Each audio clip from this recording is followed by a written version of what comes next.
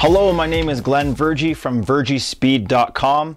Today we're going to talk about why speed. Why is speed important for you and your child? Essentially, the difference between elite and non-elite athletes is their ability to change direction quickly. So in essence, when I'm talking about speed training, I'm also talking about agility training, which is side-to-side movement. I'm also talking about power training like jumping and plyometrics. So now that that's out of the way, why we do speed training is because I want to get all the athletes I'm training to a much higher level, a better level than they're currently at.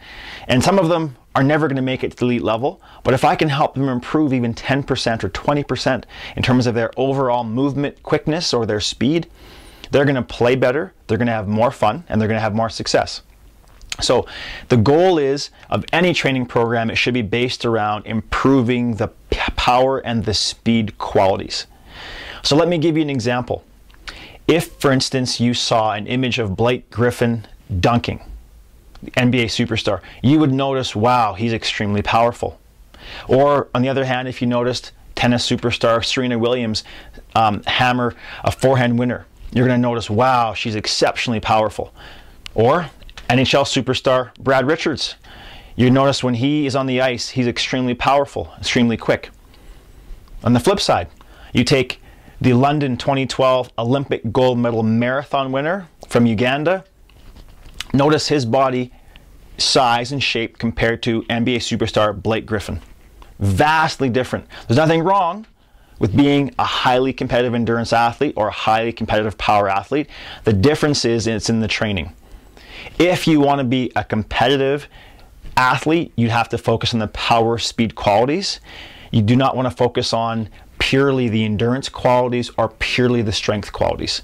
Now again, I'm not suggesting don't go out and do endurance training and don't go out and do purely strength training. Yes, there's going to be times in your training cycle within your training year and in your off season where endurance is a major component.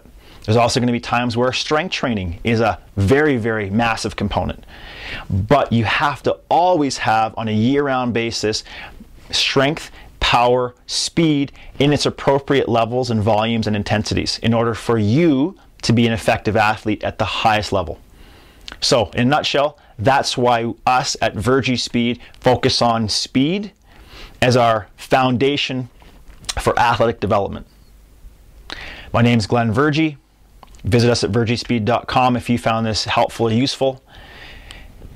My job is to help you get faster so you can blow by your competition.